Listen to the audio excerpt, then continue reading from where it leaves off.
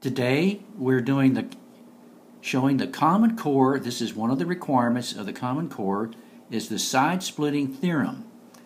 And as you can see right here, it is if a line is parallel to one side of a triangle and intersects the other two sides, it divides those sides proportionally. First step we have to do is do a sketch of this situation. So the first thing, it says we have a triangle. So I draw a triangle, A, B, C. Then I draw a line, a line parallel to one side of that, and this is parallel to AC. So I drew a line here, L, intercepts on this side at D and E.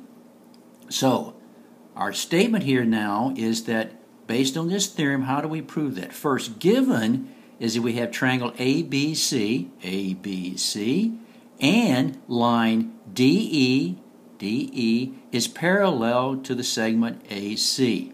What we got to prove now is that in order to find out that if these lines are proportional, we have to first prove that triangle ABC is similar to DBE,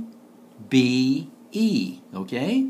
And at the same time, then we want to prove that this segment right here, BD, is proportional to DA, and the same here of BE being proportional to CE. Okay, so that's our plan. That's our situation.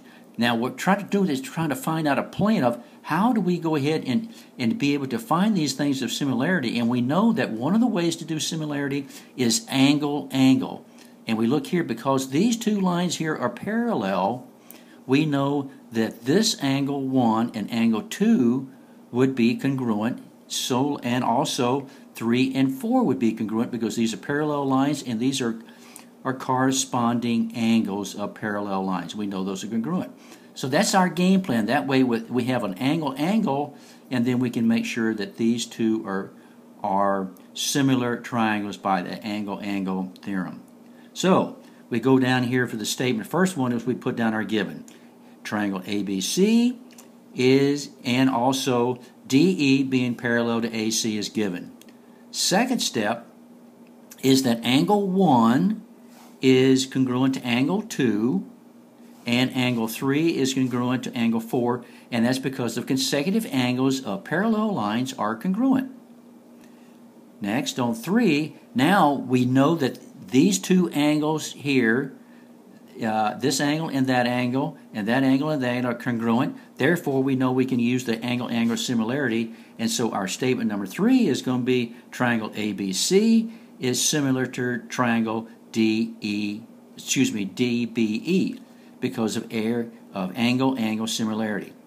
Therefore, from that, which we've already learned earlier, is that if we have similarity of the triangles, then we know the sides are proportional, or the corresponding sides are proportional. So we have the segment of DB is going to be proportional to DA, and this in likewise manner of DE proportional to EC, and that's because the corresponding sides are proportional. So we have thus gone ahead and proven this theorem, which we now can use on our regular basis. Thank you.